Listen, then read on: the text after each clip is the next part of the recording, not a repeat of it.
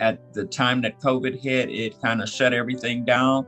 And so we had to regroup. Paving the Way is a nonprofit organization in the Antelope Valley that focuses on reentry, people coming home from jails and institutions. We have a brick and mortar in Lancaster office, and then we also are in the prison. So what we do is help people to develop resumes, applications, job skills, job techniques, those kinds of things. We had the opportunity that this grant afforded us was to be able to move forward with developing out the structure that we needed to do to be in a good place to add more people coming into the office.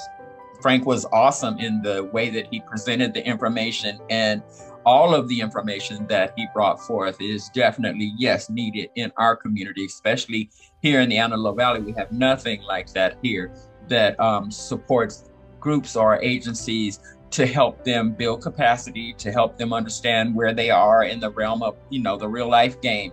All of that was really motivational to me, and it put me in the mindset of giving me strength to continue on. So yes, definitely, please don't stop. So for us, this money and any other money that we're looking to gather would be to develop more opportunity for people to be trained and move forward in good paying jobs so they don't have to go back to the lifestyle that they came from.